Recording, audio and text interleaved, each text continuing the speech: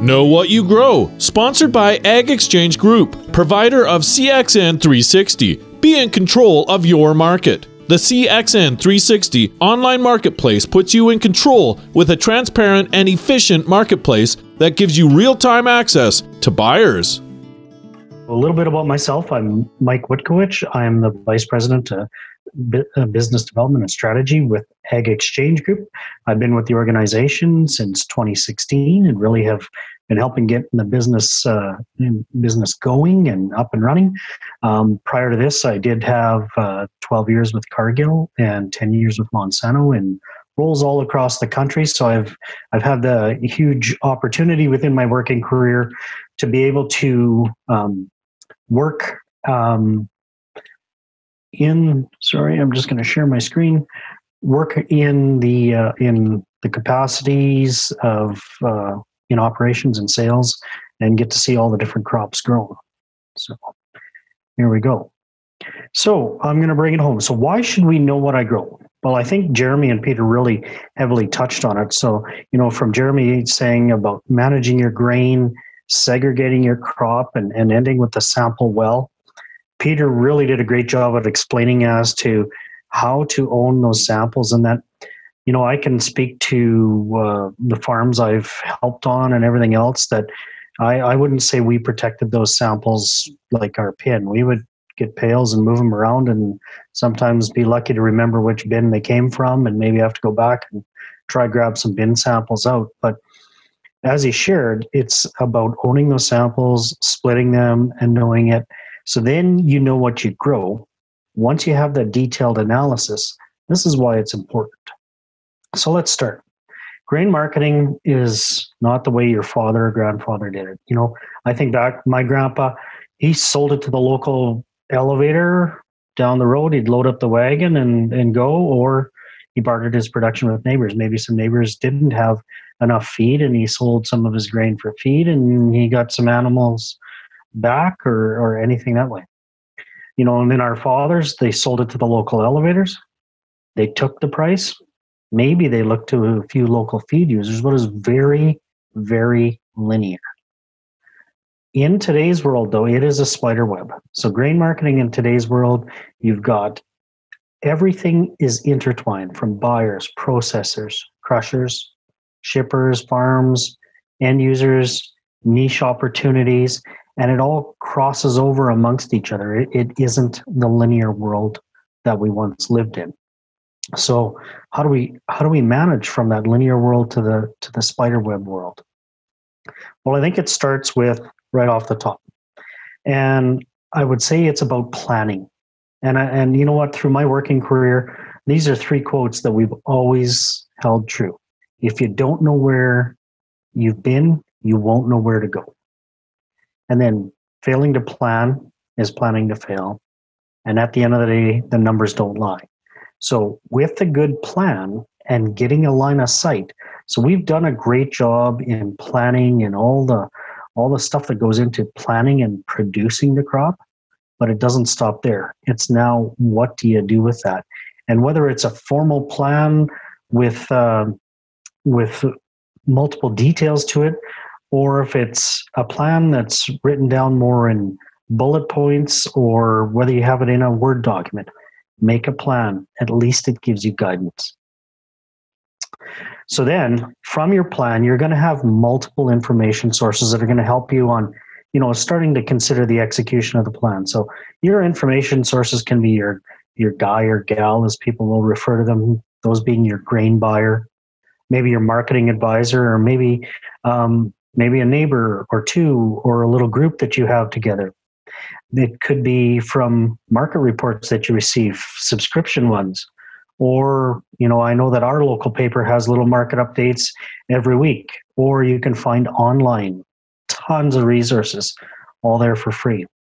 There's government publications that are information sources. And then there's still more beyond that. Now, that can get overwhelming in itself. So try to narrow in your information sources to trusted ones. And you can use the others as points of direction, but don't get lost in the details either, because sometimes you get lost in the details and then you lose sight of the plan and you don't execute on the plan. So we did spend a lot of time so far on this webinar talking about the quality aspect of knowing what you grow. I want to just kind of, we had Jeremy sharing about what's kind of on the horizon. Peter shared about the details. He had some samples up there, but let's just look in the mirror. And we know that 2019 harvest proved to be challenging. There was quality issues across Western Canada. There was green count. You know, the gentleman already touched on it. Falling number. You know, what the heck was this? It's not a CGC characteristic. All of a sudden, everybody's talking falling number. And then, because of that long delayed harvest, toxins in stored grain were a potential. So that was the perfect storm of issues. But what it did is it called to light that we spend a lot of time managing to grow the crop. We need to spend just as much time managing the crop as it's coming off and once it's off. So what did we see? As you know, as Peter's example showed, stuff that looked good scored low. Then we saw other stuff that looked bad scored so much better in protein and falling number. And the old correlation of grade and protein for falling number wasn't exactly what it always has been. And it was really, if that grain started the sprouting process, and even Jeremy had mentioned that the falling number is affected. So these are things we've got to keep in mind if we're going to enter into another harvest like we did last fall. So because I know that the Rural Roots audience, we can attract some more of the livestock side, you're not exempt from this. I grow my own feed. So what? Well, there's two big things, okay? What's the quality for your store feed? Did it go in wet? Did it go in warm?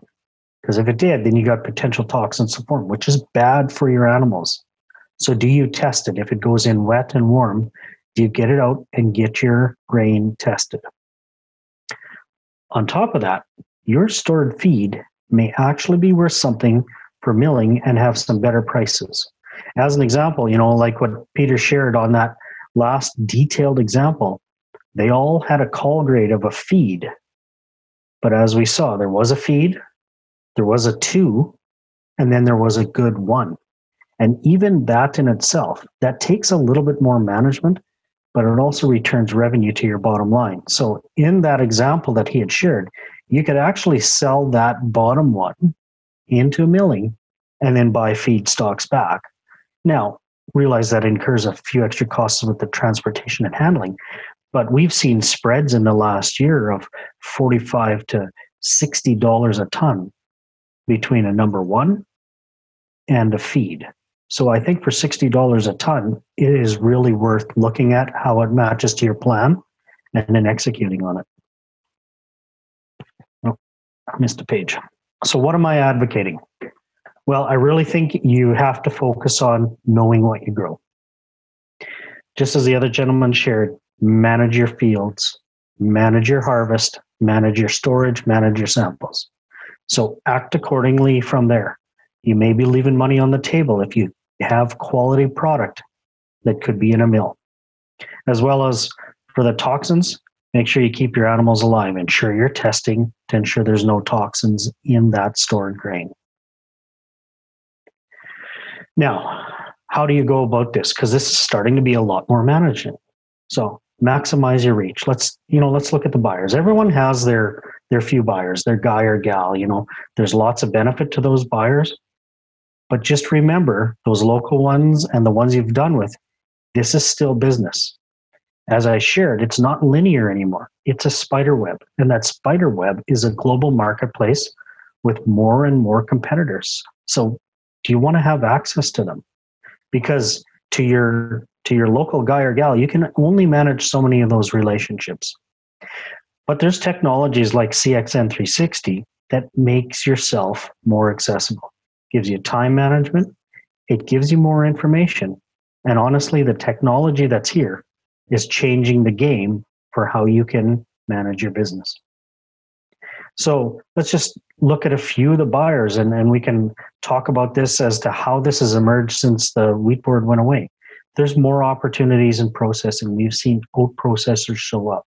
We see canola crushers had built. Then there's companies in a growth segment. There's JGL Commodities, AGT Foods. Newer players have come in and they're putting down a big asset footprint. G3, Grains Connect. Big companies that had previously avoided Canada are now buying in Canada. So companies like Schooler, they're one of the world's largest feed companies, but they're also one of the most efficient and effective container movers for moving grain. GrainCorp, AgriCorp Processing, coming in and really looking at getting more of the pulses out of Western Canada. CHS out of the States, Columbia Grain out of the States. Everyone's now looking because they have access to the Canadian marketplace. Then there's just Eastern players that want access to the West. It was the Le Coop Fédéré has rebranded with Solio Agriculture, and they're putting in a heck of a footprint. So there's all these buyers that are looking. And like I said, you can't effectively manage sitting at your desk on the phone, all these relationships. So you got to employ and deploy technology to help you maximize your revenues and maximize your reach. So to wrap up my section, in conclusion, the marketplace has changed. We're no longer linear. We got a spider web and a global marketplace. But in order to attack that, make a plan. Identify who your information sources are. Most of all, know what you have. And then sell according to what you have to maximize your revenues. And then use tools like the CXN 360 platform to reach more buyers effectively and efficiently.